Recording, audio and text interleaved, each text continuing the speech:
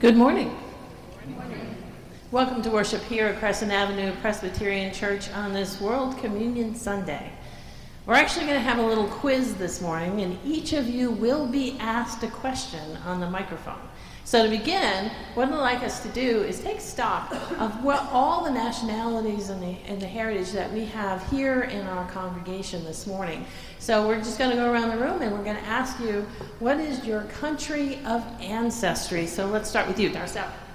West Africa. Puerto Rico. Okay, hold on. Okay, I'm coming.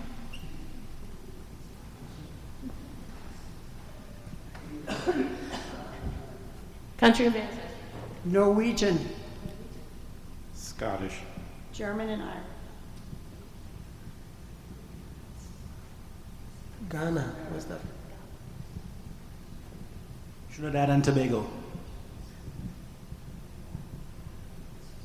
Sierra Leone.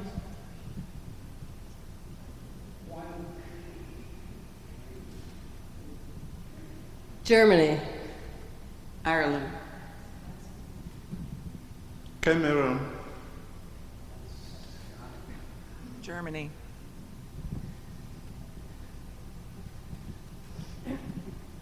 Antigua. Dominica, West Indies. Trinidad and Tobago. Wales. Germany, Austria. Jamaica. Puerto Rico. On my father's side, it's Finnish, Lithuanian. On my mother's side, it's Slovakian and Austrian. French and German. British Isles. Did I forget anybody? Yes, okay.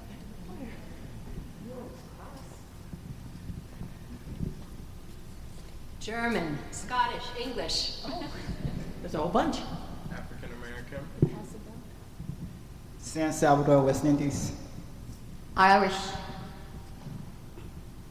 Germany, French, Canadian. English and Armenian. German, Italian, and English. Armenian and Chilean. Thank you so much. What was our total? It is 21. 21. Well, and Slovakia and English and French and, well, a little bit of everything. So on my side. So think about all the all the nationalities that are gathered here for worship. You know, I think one of the most beautiful things about this congregation is that we hail from so many different places. But what unites us in worship and in faith is our Lord Jesus Christ, who loves all people for all times. Let us worship our God.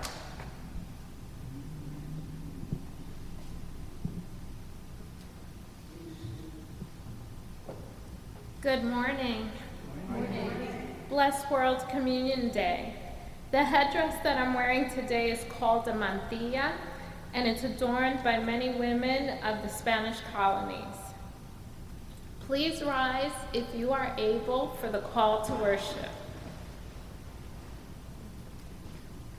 At the name of Jesus, every knee should bend, and every tongue confess that Jesus Christ is Lord. Glory to God. Amen.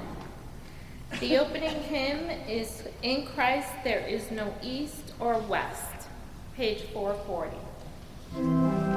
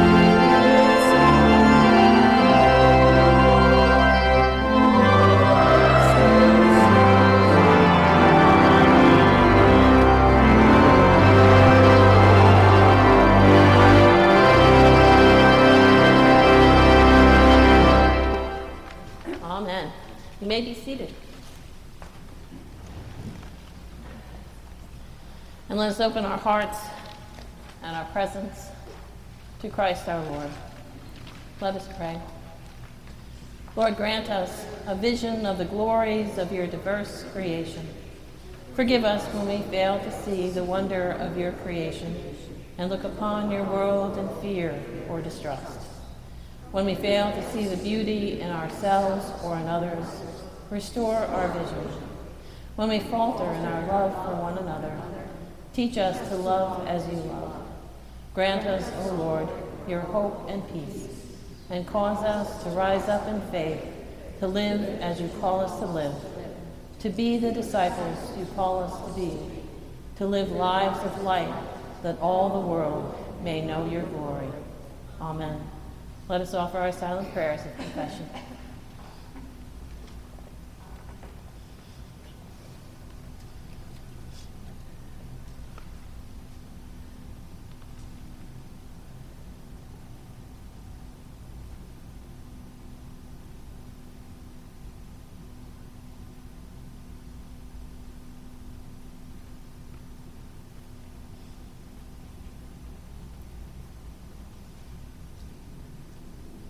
Amen.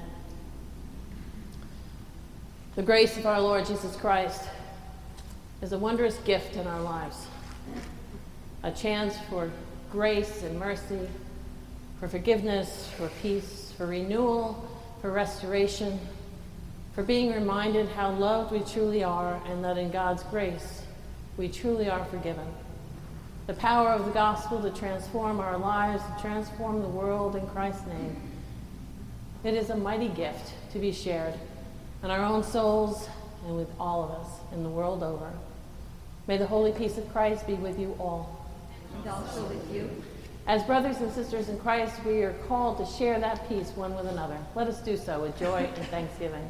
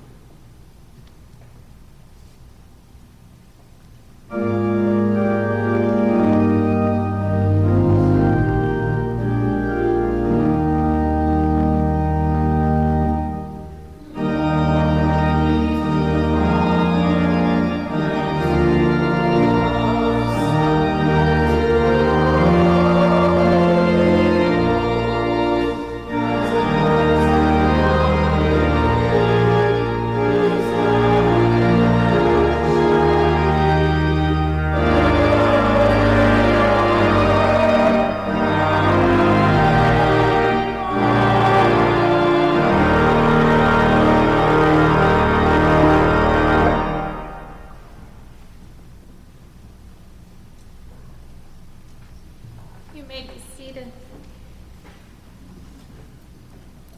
Our prayer of illumination. Lord, by the power of your Holy Spirit, give us the words of life, that we may understand your way and follow your truth. In Jesus Christ, amen. Today's Old Testament reading is Ezekiel 18, verse 1 through 4 and 25 through 32. The word of the Lord came to me. What do you mean by repeating this proverb concerning the land of Israel? The parents have eaten sour grapes, and the children's teeth are set on edge. As I live, says the Lord God, this proverb shall no more be used by you in Israel. Know that all lives are mine. The life of the parent as well as the life of the child is mine. It is only the person who sins that shall die. Yet you say, the way of the Lord is unfair. Hear now, O house of Israel, is my way unfair? Is it not your ways that are unfair? When the righteous turn away from their righteousness and commit iniquity, they shall die for it. For the iniquity that they have committed, they shall die. Again, when the wicked turn away from the wickedness they have committed and do with what is lawful and right, they shall save their life. Because they considered and turned away from all the transgressions that they had committed, they shall surely live. They shall not die. Yet the house of Israel says, the way of the Lord is unfair. O house of Israel, are my ways unfair? Is it not your ways that are unfair? Therefore I will judge you, O house of Israel, all of you according to your ways, says the Lord God. Repent and turn from all your transgressions, otherwise iniquity will be your ruin. Cast away from you all the transgressions that you have committed against me, and get yourselves a new heart and a new spirit. Why will you die, O house of Israel? For I have no pleasure in death of anyone, says the Lord God. Turn then and live. Today's Psalter reading is Psalm 25, verses 1 through 9. The congregation will read the bold text. To you, O Lord, I lift my soul. O my God, in you I trust. Do not let me be put to shame. Do not let my enemies exalt over me. Do not let those who wait for you be put to shame. Let them be ashamed who are wantonly treacherous. Make me to know your ways, O Lord. Teach me your paths. Lead me in your truth and teach me, for you are the God of my salvation. For you I wait all day long. Be mindful of your mercy, O Lord, and of your steadfast love, for they have been from of old. Do not remember the sins of my youth or my transgressions. According to your steadfast love, remember me, for your goodness' sake, O Lord. Good and upright is the Lord. Therefore he instructs sinners in the way. He leads the humble in what is right and teaches the humble in his way. Our New Testament reading is Philippians 2, verses 1 through 13. If then there is any encouragement in Christ, any consolation from love, any sharing in the Spirit, any compassion and sympathy, make my joy complete. Be of the same mind, having the same love, being in full accord and of one mind. Do nothing from selfish ambition or conceit, but in humility regard others as better than yourselves. Let each of you look not to your own interests, but to the interest of others. Let the same mind be in you that was in Christ Jesus, who, though he was in the form of God, did not regard equality with God as something to be exploited, but emptied himself, taking the form of a slave, being born in human likeness, and being found in human form. He humbled himself and became obedient to the point of death, even death on a cross.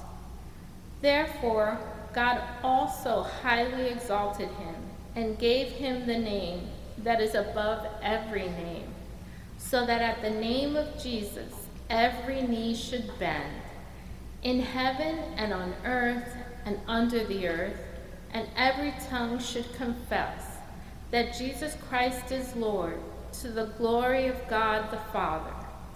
Therefore, my beloved, just as you have always obeyed me, not only in my presence, but much more now in my absence, work out your own salvation with fear and trembling. For it is God who is at work in you, enabling you both to will and to work for his good pleasure. This is the word of the Lord. Thanks be to God.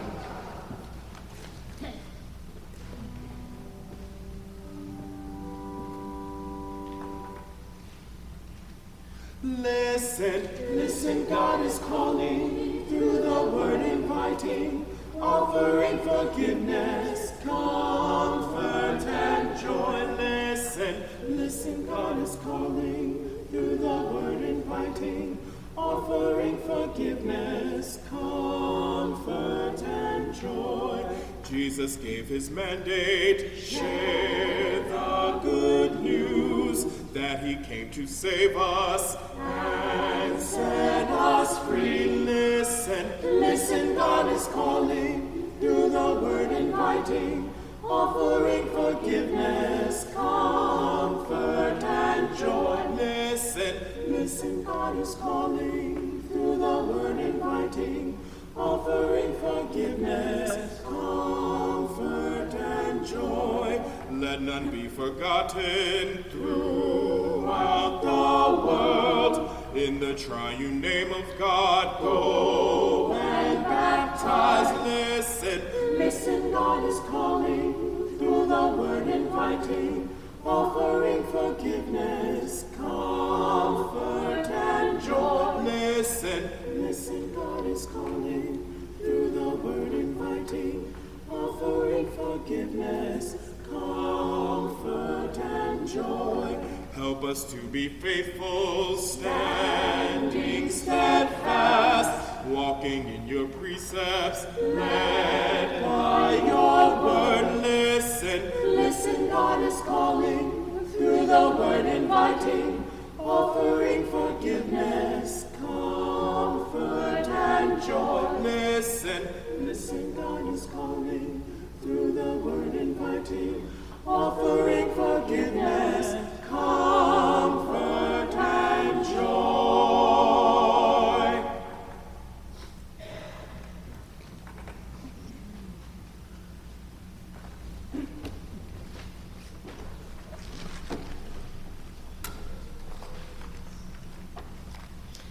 Let us turn to the Gospel of Matthew, chapter 21, verses 23 to 32, and let us listen for God's word for us today. When Jesus entered the temple, the chief priests and the elders of the people came to him as he was teaching and said, "By what authority are you doing these things, and who gave you this authority?" And Jesus said to them, "I will also ask you a question. If you tell me the answer, then I will also tell you by what authority I do these things. Did the baptism of John come from heaven, or was it of human origin?" And they argued with one another. "If we say from heaven, he will say to us, 'Why then did you not believe him?' But if we say of human origin, we are afraid of the crowd, for all regard John as a prophet." So they answered Jesus, "We don't know." And he said to them, "Neither will I tell you by what authority I am doing these things. Well, what do you think? A man had 2 sons. He went to the first and said, 'Son, go and work in the vineyard today.' And he answered, 'I will not.' But later he changed his mind and he went. The father went to the second and said to the same, and he answered, 'I go, sir,' or 'Lord' in the translation. But he did not go. Which of the 2 did the will of his father?" Well, they said, "The first." And Jesus said to them, "Truly I tell you, the tax collectors and the prostitutes are going into the kingdom of God ahead of you. For John came to you in the way of righteousness, and you did not believe him. But the tax collectors and the prostitutes believed him, and even after you saw it, you did not change your minds and believe them." This is the word of our Lord. Thanks be to God. Well, before our narrative begins, before we enter the story, Jesus has already entered Jerusalem on a donkey. There's been a crowd. It's a big, stressful time for those in charge. He's not only entered into the temple, he's overturned the tables, he's cursed a fig tree, their landscaping is not faring very well and all of this. And you gotta give him some room for concern. You think about what the chief priests and elders are trying to deal with at the time, and their question to him, by what authority do you do these things? Now, in modern parlance, it might sound more like, where do you get off acting like this? Or, what the heck, dude? I guess depending on who your audience is. I think in one sense they're quite reserved in their questioning, right? Because these are the guys that are charged with keeping peace in town. They've already got a lot of people in the vicinity, there's a lot of activity that's happening, and they know that the Romans are looking very closely at them. They're trying to maintain this balance of power, right, between their leading families. There's some intermarriage with the Romans, and they're trying to just keep things peaceful. So this Jesus comes along, and he seems less interested in all of that. Well, you can understand their fear and their concern, because if this goes down, if a riot breaks out, a lot of people are going to get hurt. So they ask him. They stand before Jesus, the Messiah, the Savior, and they ask him, where does your authority come from? Now, I have to say, I've pondered this question because in one sense, I want to say, well, why didn't he just say, it came from God, get in line, we're okay, just stick with me? Why didn't he just answer them by what authority it came, right? It can be really clear. God would back them up, there wouldn't be an issue. But he doesn't answer them. He answers them with a question, a very rabbinic practice, right? Because it's not always about the final answer that you can be given. It's your openness and your willingness and your capability to hear the answer.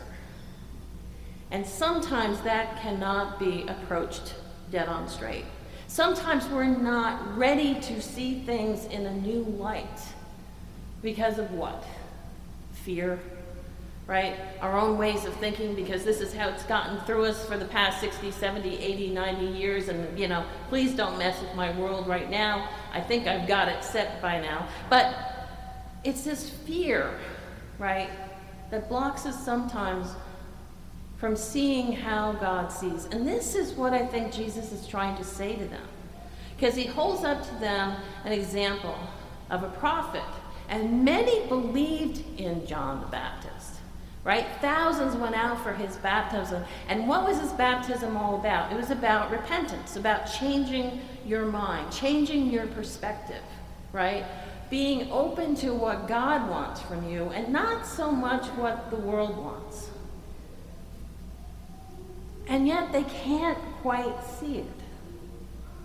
In large part because their fear has defined their role in life. And they are so vested in this. And they, I would imagine, would be very fearful that getting things wrong could go down very, very badly. Think about that for a moment. Jesus goes on to tell them a parable of two sons and ask which one did what the father asked. Now they quickly answer, right? They're good Jewish folks. They know how this works. They can answer questions, right? But do they answer the question correctly? You see, the two sons that come before the Father, and we're not foolish, we know what Jesus is talking about here. The Father is God, the two sons is Israel, is our relationship with God. So the first son that says, no, I'm not going to go, he's rather belligerent, but then later, repents and goes. And the other son, who's so, from the translation, we miss it. It's like so, what is that word, obsequious? It's like, saying to your father, oh, Lord of heaven, of course I will go. And I can't imagine a father that's going to buy that at all, And he doesn't go. In essence, neither son gets it right. Neither did the will of the Father. Sure, the first one went out and he did the work, right? That was good. The second son, though he probably didn't mean it, offered the recognition for who the Father is, but he failed at work. I think if you ponder this story and sit with it for a minute, and I'm afraid that many of the commentators just rush too quickly to an answer on this. And they say, well, it was the first son who actually went out and did things, and this must be the church, and the Jews have got it wrong, the Christians got it right, and let's move on. I think the story is far deeper than that. because I think it's a very human reaction to a very real threat.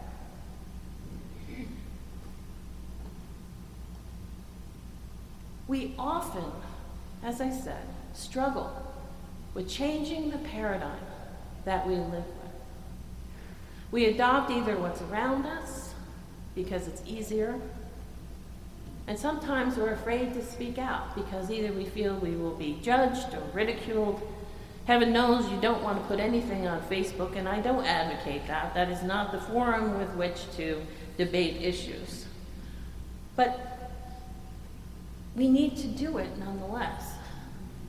To struggle with the idea of, and the question of where God is in our life and in the world, and thus how we can better respond to him. Jesus, I think, is very compassionate in his sharing of the stories. He'll go on later on. This question of authority will come up over and over again. It's supposed to reorient ourselves spiritually, that we do not become enamored or encased or locked in by the fears that the world will put upon us, but that we look at life in a different way through the lens of faith in Christ and in God. But this work of shifting a paradigm is one of the hardest things a human being can do. And think about that. Shifting a paradigm is one of the hardest things that people can do. But if we don't shift, then somehow we miss the point of the story. We miss God's presence in our life. There is an author, a doctor by the name of David DeSalvo, who wrote an article. It's on Facebook. Not Facebook, it's on the internet. 8 reasons why it's so hard to really change your behavior. He says, number 1, we're motivated by negative emotions. And this I see over and over, not only in other people, I can see it in myself as well. He writes, while it's understandable to think that strongly felt negative emotions like regret, shame, fear, and guilt should be able to catalyze lasting behavior change, the opposite is actually true. Negative emotion just triggers more negative thinking and more negative behavior. The trick is to change the narrative. And this, I think, will be written on my gravestone. I'm not going to have one, but if it was, that would be change the narrative. Listen to how you are speaking to yourself and what you're saying. What is it that you're focusing on? What is it that you're dwelling on?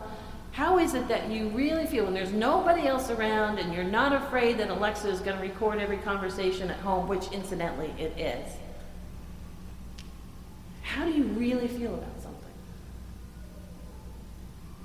And then how you might shift that narrative 180 degrees. He goes on, he says, we get trapped by thinking fallacies. Feeling overwhelmed by trying to change a behavior tends to foster an all or nothing thinking. I'm going to change, and if I fail, that means I can't do it. Oftentimes, we really struggle with the idea that if we want to think differently about something, anything, or make a behavior change, it can be something as simple as going on a diet, and you eat a donut, or 2, or, well, we won't go into numbers there, but then you think, well, I failed, so I might as well give up.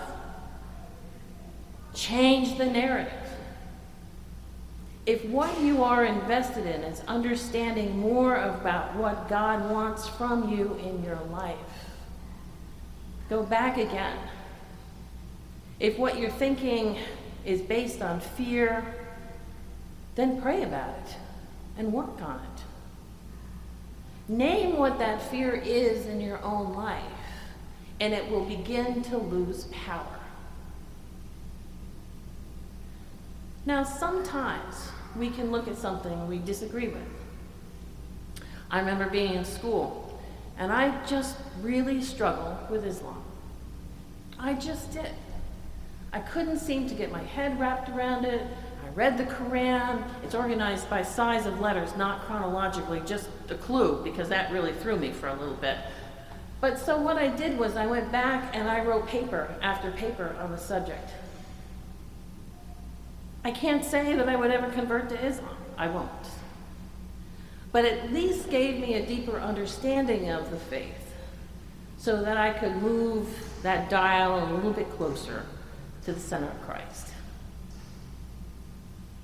But that takes intention and it takes work.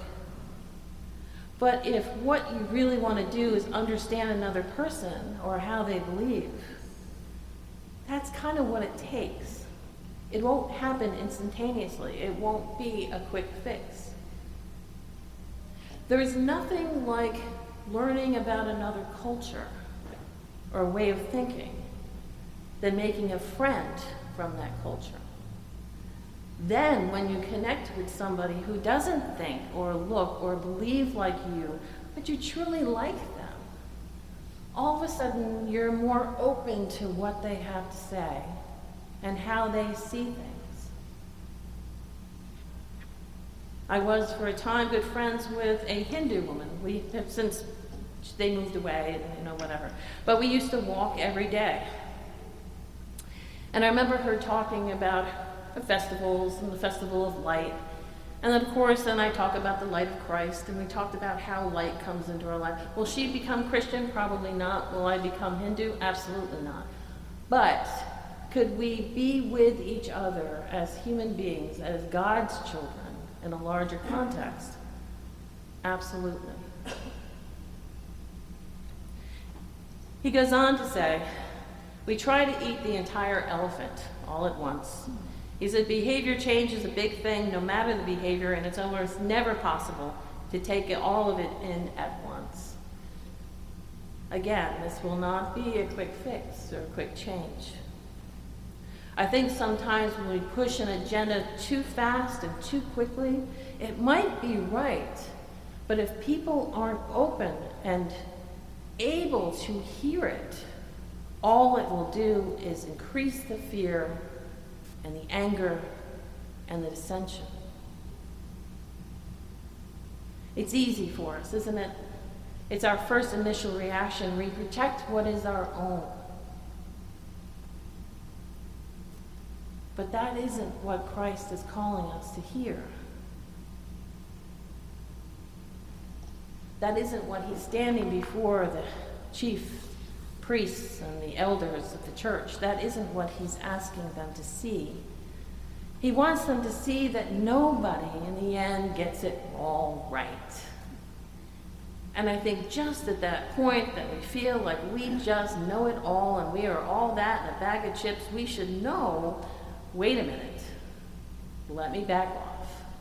Because that's a dangerous place to be. I was thinking about the tax collectors and the prostitutes. They had their agendas too. They were in it for money, right? Let's be honest, that's what it's all about. But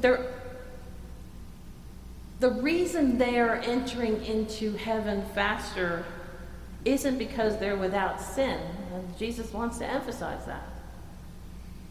But those who came out to see John and saw within his preaching and his teaching the light of Christ, or God, the idea of repentance, of changing, of the ability to change. That is what they found powerful, and that's what turned their life around. But think about that narrative that John is sharing with the tax collectors and the prostitutes and all the folks on the streets and all of those who aren't rich and famous and glorious and beautiful and all those who feel that they might be on the margin. John is saying to them, God loves you and has a different story for you than what the world might write on you. That, I think, is a wonderful gift, a powerful message. And if we embrace that message that John was preaching and that Jesus is emphasizing, and will go to the cross and lay down his very life as sacrifice, that we might have grace and forgiveness and an opening into a life we never would have had otherwise.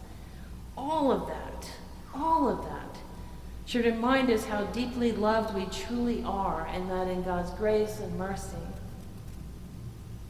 He wants us to quiet our fears. Don't be defined by what's on the evening news. Don't fall prey to everything that's on Facebook. But listen to yourself and to others. To calm your fears, to name them and put them behind you, just for a moment. And open yourself to God's presence and say, Lord, teach me your way, that I might know the way, and that in your way I may experience life and understanding more abundantly, more fully, more lovingly, and more peacefully.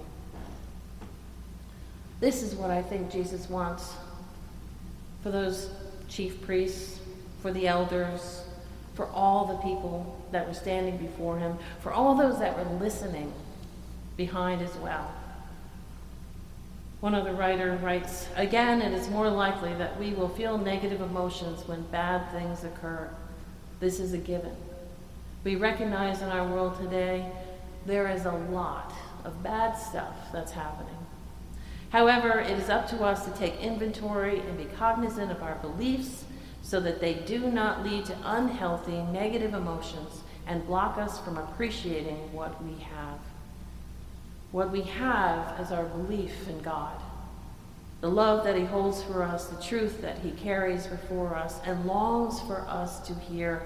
Think about the other readings that we read this morning. They impact this story in a powerful way. They impact our own spiritual growth in a powerful way. God does not care whether we're black or white or yellow or any kind of color. He does not care what country we necessarily come from. Those nations, all wonderful as they all are a human construct.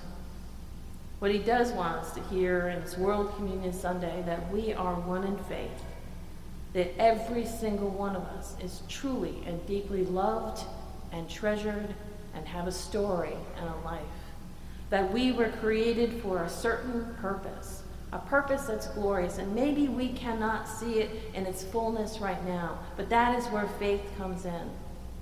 And that if we lean in more closely one to another, take a little more time to listen, to learn, our world will be changed in an amazing way, because we will draw closer to God's kingdom being built here, today, now.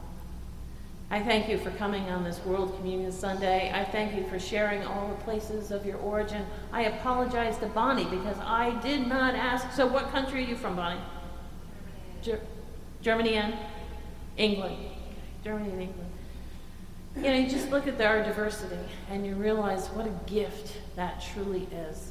How this small community of faith truly reflects God's kingdom here on earth. May we act like it. In the name of Jesus Christ, we pray, and all his disciples said, Amen.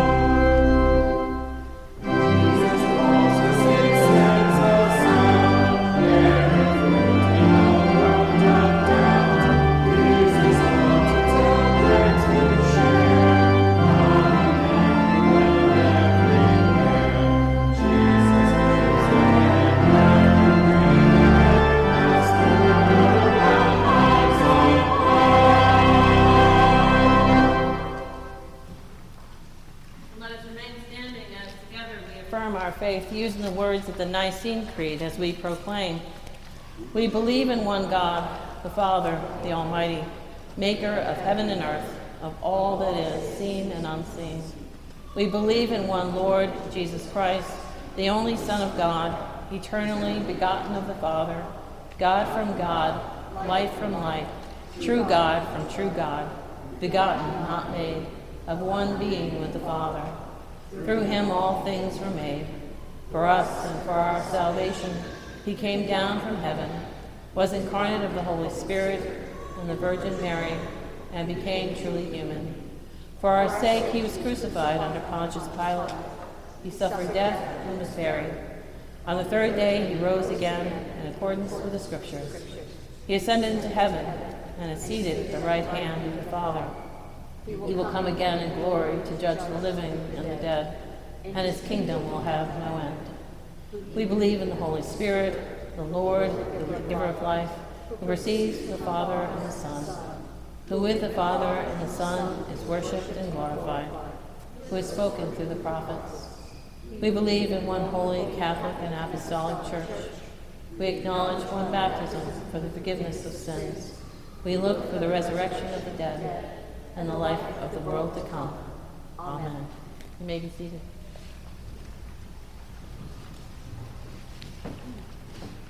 Good morning, church. I think you all may know that one of my many vocations is that I am a psychotherapist. By trade, I'm licensed in the state of New Jersey as well as Pennsylvania. But as I'm sitting up here listening to Pastor preach, and she slays the cognitive behavioral therapy theory, I was thinking, man, I could have saved all that money and just learned under Pastor Lynn. Pastor Lynn, she presented to you the basis of cognitive behavioral therapy. Your thoughts guide your feelings impact your behavior, and your behavior changes circumstances and situations. I think about that in the context of our offering. When I think about the Lord and all he has done for me, the feeling I get inside is joy, unspeakable joy. That joy then leads me to a giving spirit. And that giving that we can do now in worship has the ability to change circumstances and situations for this community. Let us now prepare our hearts and minds, not only to receive this psychotherapy, but to give our offering. Let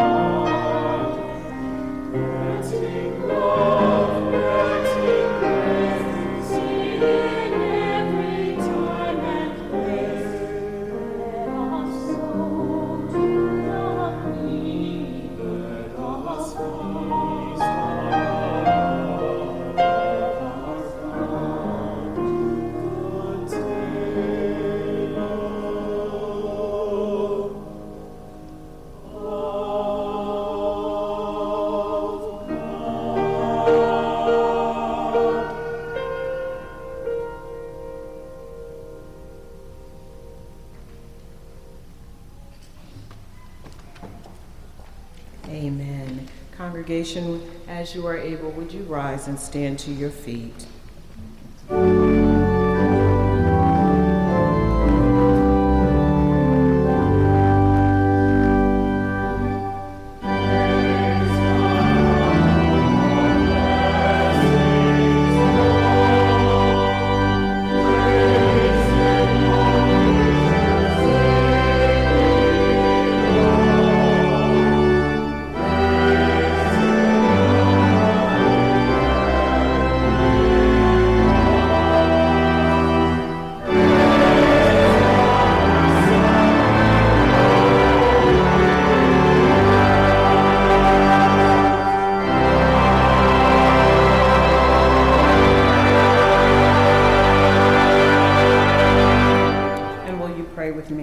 Gracious and holy, loving God, Lord, we bow in humble submission to who you are, God all by yourself. Lord, we ask that you continue to guide our thoughts. May our thoughts meditate on you daily, day in and night. May we be forever reminded of the feeling of unspeakable joy that you provide to us. May our behavior be consistent and pleasing in your sight. And when it is all said and done, may we watch those things change society and the behaviors that we see in the community. Now, Lord, we ask that you would bless this offering, multiply it, allow it to be utilized for the further building of your kingdom on this side of glory. When it is all said and done, we'll be forever mindful to give you all the praise, glory, and honor. It is in the strong name of Jesus we all pray. Amen.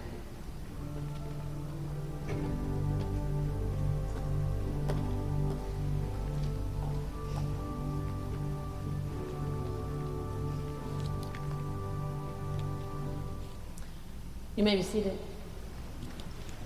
A couple of announcements. First of all, thank you to everyone who came out and had cake and bought cake. We actually raised $356 for the recording, the cost for the recording. So thank you so much for everybody who came out and supported the event. Thank you to Wendy Reed, who organized and led the event on behalf of membership and evangelism, and Worship and Music wanted to extend their appreciation for the support as well. So thank you, everybody. Well done, well done. The congregation is cordially invited to witness and celebrate the marriage of Laura Elizabeth Mann. I did not know your middle name before. So Laura's getting married on Friday. She is on Saturday. She's one of our own. It's going to be here at 4 o'clock. It's going to be glorious. How wonderful to celebrate a marriage, a union of two souls. They're such a lovely couple. So they are inviting you to come out and witness their marriage again, 4 o'clock this coming Saturday. We hope that you will join us. And I wanted to bring attention to October 22nd, which is the blessing of the animals. If you have something with fur or fins or scales, not including spouses or partners, but like to bring them in for a blessing, that would be awesome. So we hope that you'll bring in your furry friends and, or invite a friend to come along with you that has a pet that they might like to have blessed. So let's see how many critters we can get in here and in God's kingdom and offer them a blessing. So that will be October 22nd. Let us continue in worship.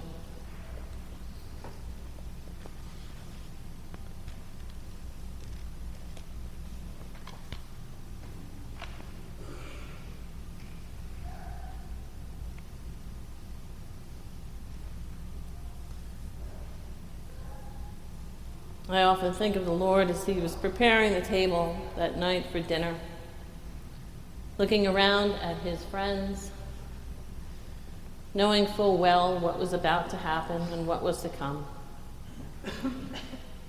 The great love he must have had and still holds for us who comes to this table. For time is only what blocks us from that event. As we celebrate communion, this holy sacrament, we do so, for this is our Lord's table. Friends, this is the joyful feast of the people of God, for they will come from the east and west and from north and south and sit at table in the kingdom of God. According to Luke, when our risen Lord was at table with his disciples, he took the bread and he blessed and he broke it. And he gave it to them, and their eyes were opened and they recognized him. This is the Lord's table. Our Savior invites those who trust in him to share the feast which he has prepared. The Lord be with you. And also with you. Lift up your heart. We lift them up to the Lord. Let us give thanks to the Lord our God. It is right to give our thanks and praise. It is our greatest joy to give you thanks and praise, for you looked upon all that your hands had wrought and called it good. You smiled upon purple mountains soaring above wildflower plains. You sent clouds scuttling across reflective waters, and set stars to wink upon the earth in deep, knowing delight. Despite your created goodness, we use our freedom for ourselves alone without regard for your intentions for all. Still, you pursue us to save us from sin's harm, freeing us from slavery to give us a new world flowing with milk and honey. When we chase after other gods, you call us back to you through cries of prophets, which we ignore, until at last you sent your own child to be for us the goodness we refuse. Therefore we praise you, joining our voices with the celestial choirs and with all the faithful of every time and place, who forever sing to the glory of your name.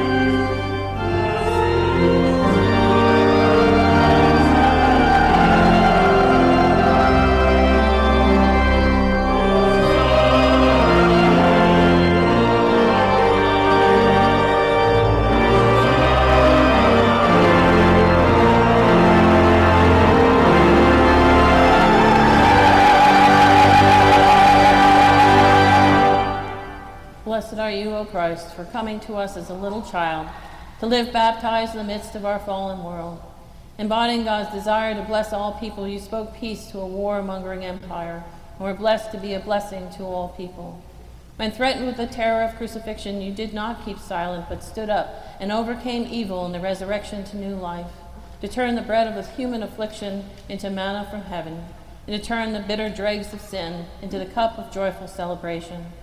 Remembering all your mighty and merciful acts, we take this bread and this wine from the gifts that you have given us and celebrate with joy the redemption won for us in Jesus Christ. Accept this, our sacrifice of praise and thanksgiving, as a living and holy offering of ourselves, that our lives may proclaim the one crucified and risen.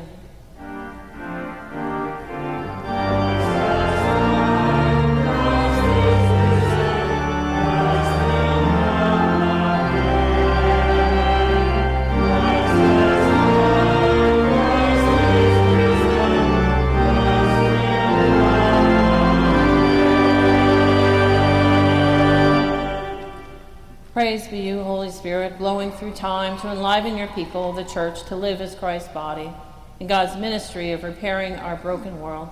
Come, hover over us anew with your bright brooding wings in the breaking of bread and in the celebration of this cup, that our eyes may be open to recognize Christ among us and in all who share in this feast. Knit us more closely together in the fellowship of your sovereign way. We offer ourselves, our lives, our resources to be your hands reaching into the world with your unfathomable compassion. Fill us like breath fills flutes to be instruments of your peace. Where there is lack of regard for your creation, prod us to speak up. Where people fail to see the dignity of all persons, open blind eyes. Where there is silence about others being hurt, impassion us with a desire for justice. Lord, your creation groans under abuse. Renew the earth with goodness. Your children are starving across the globe.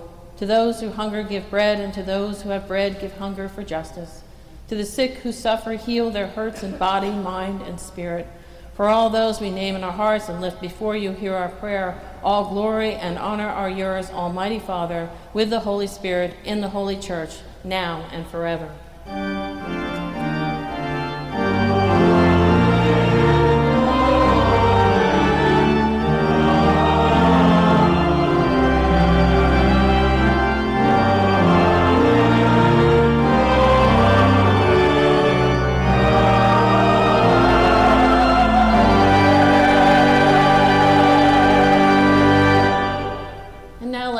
Voices and our hearts together in the prayer that our Savior taught us to pray, saying, Our Father, who art in heaven, hallowed be thy name. Thy kingdom come, thy will be done, on earth as it is in heaven. Give us this day our daily bread, and forgive us our debts, as we forgive our debtors. And lead us not into temptation, but deliver us from evil. For thine is the kingdom, and the power, and the glory forever. Amen. The Lord Jesus, on the night of his arrest, took bread, and after giving thanks to God, he blessed and he broke it, and he gave it to them, saying, "Take, eat. This is my body broken for you. Do this in remembrance of me."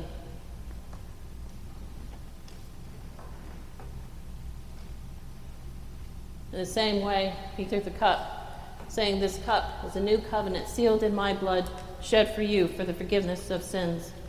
Whenever you drink of it, do so in remembrance of me." And so whenever we eat this bread or drink this cup, we proclaim the saving death of our risen Lord until he comes again. These are the gifts of God for the people of God.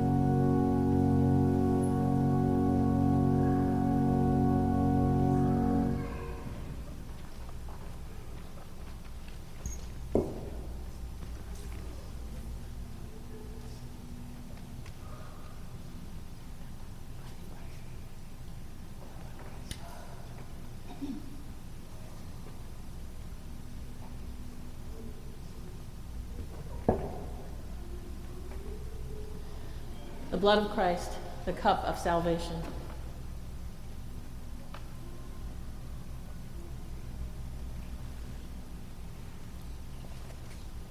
Let us pray. Holy Triune God, we thank you for this meal that proclaims the peace and healing of the nations. We thank you for this meal where little is enough to change our lives, where little is more than enough to feed those whose hearts yearn for communion and community. May this bread and the fruit of the vine nourish us so that we may grow in faith and knowledge that in you we truly are one. Amen.